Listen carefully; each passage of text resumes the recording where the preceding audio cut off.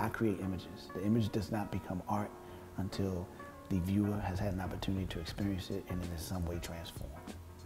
My name is Ernest Shaw. I am an image maker and an educator. What stood out in the piece Triple Burn by Gary Simmons is his choice compositionally. He drew 3 churches burning, but he chose to break up the composition with white crosses. He did it using frames, and those crosses could represent crossroads, intersections.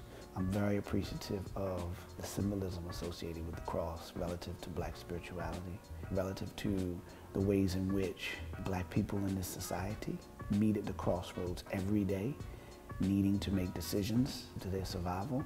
The way he used his hand to handle the medium and using his hand to create the smudges and the fire effect in the burning of the churches.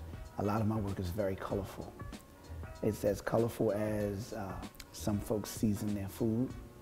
It's as colorful and or dramatic and alluring as the way some Black people walk and dance and love.